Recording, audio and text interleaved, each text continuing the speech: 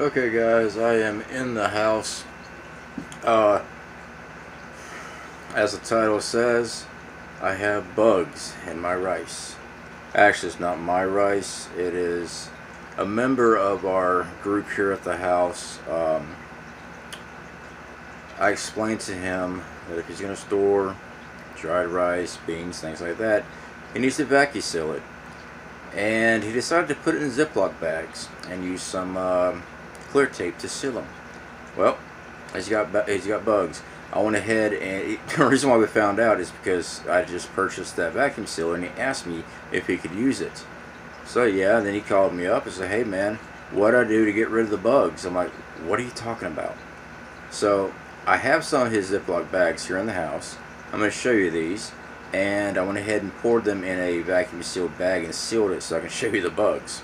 So, hold on. Okay guys, so he brought me these bags of Ziploc bags of rice. Okay, he just rolled them up as tight as he can get them and he sealed them with clear tape.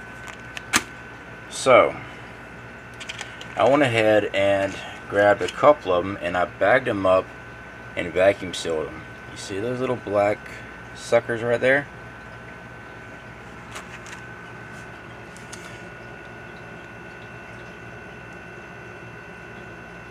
Look at that, they're still moving around.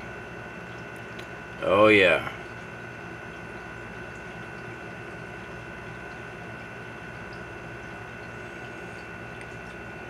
So he lost 200 pounds of rice due to this, because instead of purchasing a vacuum sealer to seal up his rice, and don't worry guys, I didn't bother wasting a oxygen absorber in this.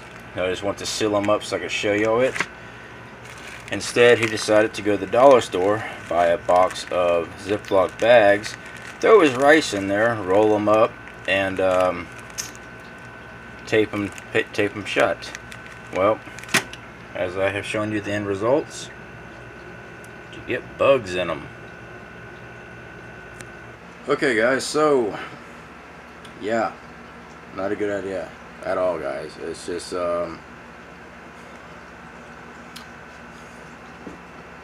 if you're gonna store food, dry goods, you need a vacuum seal and put an oxygen absorber in them. Seal them up, put them in a container, close that up, keep them out of light. I mean, yeah, you can get the Mylar, things like that. Don't use Ziplocs. Now, could it just be because of the climate that we are in down here in Central Florida? Quite possibly. Or it could be storing food in a dollar store Ziploc bag for food storage. Not a good idea. Now, that rice, he purchased that rice about 3 months ago, and yeah, this got some type of bug. I'm guessing it's a type of ant. I'm not really sure.